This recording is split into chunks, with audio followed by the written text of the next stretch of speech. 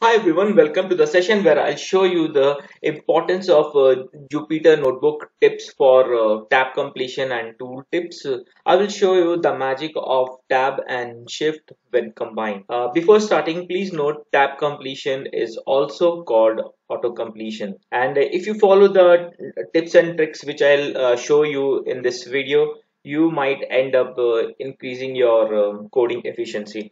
So let's start. Okay, so we will start. This is my Jupyter notebook. Initially, what I will do, I will simply type shift enter. My pandas is imported, and then what I will do, I'll say Titanic underscore df is equals to pd dot. If I give pd dot and then I'll say tab, then all the functions, okay, all the methods for pandas will be displayed. So our criteria is to read the CSV file. So re, and then you can see all the read methods is for reading the clipboard, reading CSV, reading Excel, everything is open. Okay, then underscore c, and then for if you give type C, you will get clipboard, read underscore clipboard, and read underscore CSV. I'll simply say read underscore CSV, and then I'll give double quote ti, and again I'll give tab.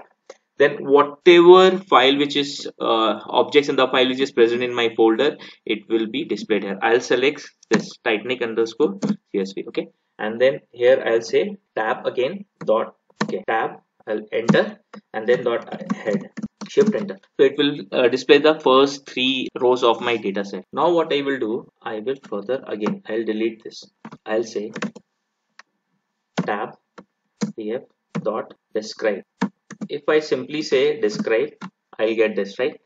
This is the count, mean, median, 25th quartile, median, 75th quartile, max value, everything. But I want to get into the details of what is this function describe. So if I say simply shift tab, okay, then I can see this is my uh, function, and this is the docstring generate descriptive statistics. This is the name of this function. Okay, the as per the docstring.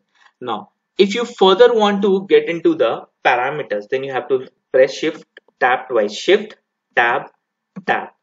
Okay, so if you press shift tab once, shift tab, you will get just this, only the very limited description of this function. If you press shift tab twice, shift tab and tab second time, so this will open and it will give you all the information about this function and also the parameters. Okay, like percentiles, include all, and what all value we can give for include when it comes to the describe function. And even it also will give you the examples of how you can use shift plus tab. It will simply open this just simple explanation.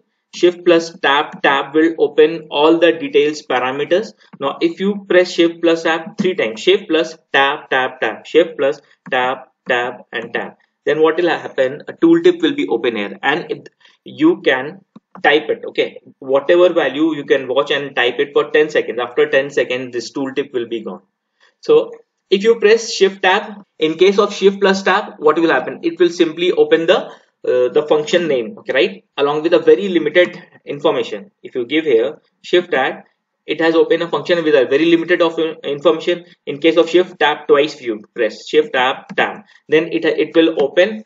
And the moment if you try to write here, okay, anything, if you want to write, that window or that pop-up will be gone. Now if you press shift tab thrice, shift plus tab plus tab plus tab, okay, shift plus 1 2 3, then this tooltip will be open, and you can write anything, and this will be there for 10 seconds. So you can say include is equals to, no, it is gone, right, include is equals to all, and if you press enter, you will get all the columns. Okay, you will get, apart from this, you get top, frequency, mean, everything. Now again, I don't want that pop-up to go. I want whatever I want to code, I want that pop-up to remain. So in that case, you have to press tab 4 times, shift plus tab plus tab plus tab plus tab.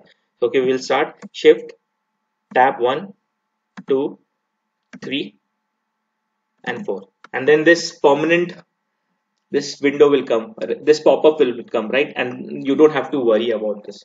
So this is a very simple way you can code it and you can refer it whatever you are coding, and this will help you to understand whatever function you are referring to. So thanks a lot for watching this session, where I have, in a very simple manner, I have tried to show the importance of tab, and also the magic of shift plus tab, then shift plus tab, and shift plus tab 3 times, and shift plus tab 4 times, and how it will help us to implement our logic very efficiently. So thanks a lot for watching this session. If you feel this video is helpful, please press the like button and subscribe to this channel, and please refer my videos to your friends, and I will see you in my next video. Thank you.